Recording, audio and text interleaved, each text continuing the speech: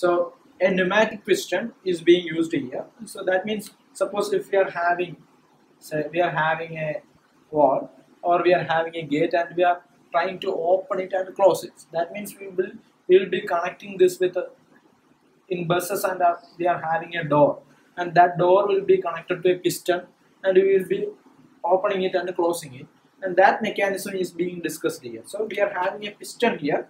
This is a valve. So valve, this is a 2x2 valve.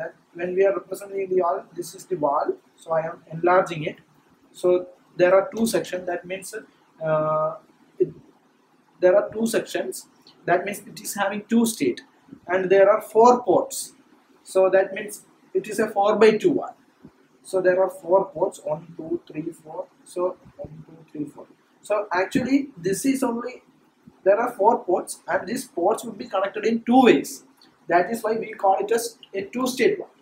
So when this part is energized, so these 2 ports will be connected and these 2 ports will be connected. When this part is energized, then these 2 ports will be connected and these 2 ports will be connected. So these are the 2-state valve. So here when we are giving the input y1 to this particular side, that is this side, so here we are having, so let us number it 1, 2, 3, 4. So here also 1, 2, 3, 4. Actually these ports are same, but these are connected in different type in these 2 states. So we are having 2 states. So here this 1 is connected to a pressure source and this 2 is connected to a vent. When we are giving input to y1, this particular part will be energized. That is 1 and 3 will be connected. That is this source and 3 will be connected. In 1 already there is source. So source and 3 will be connected. In source it is a pressurized air. So pressurized air from 1 will pass to 3. So it is 1, 2, 3, 4 like this. 1, 2, 3, 4. So 1 to 3 pressurized air will pass and it will come to this portion. That means it will push the piston and piston will move to this right hand side.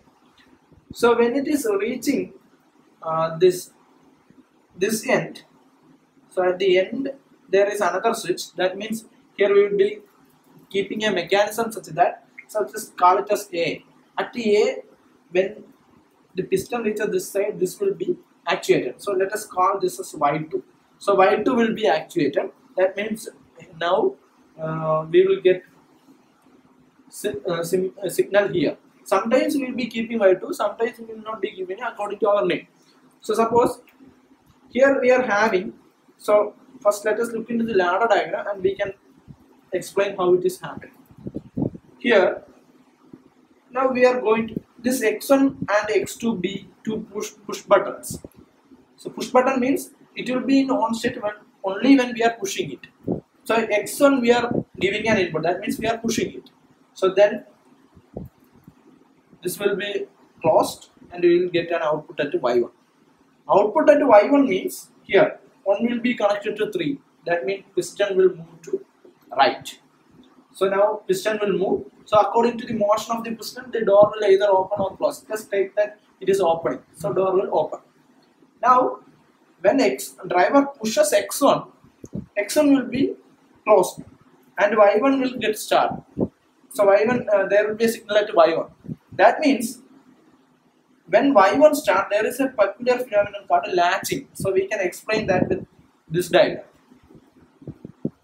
Latching means when this output starts, we will be having a switch and it acts as relay. That means when it starts, when Y1 starts, this switch will be automatically switched on. This process is called a latching. So in latching, when an output, we are getting an output, this output will be latched to another key. So automatically when Y1 starts, this switch will be closed. That is called a latching. That means here when Y1 starts, we are getting the output at Y1, automatically this switch will be energized. That means this will be closed. Because here when driver may push X1 and he will take the hand off. That means at that time X1 will become open. At that time the piston should move. So for that system what we are using is, we are using this latching system. So first driver will push X1, so then current will pass through this one and Y1 get activated. When Y1 get activated, automatically this switch will be closed. That means if at all driver is taking his hand from this push button, this circuit will remain closed and Y1 will be energized. So when Y1 is energized, automatically the piston will be moving to the right hand side. Now suppose say that now the door is opened and every person have entered the bus, and now he should close the door.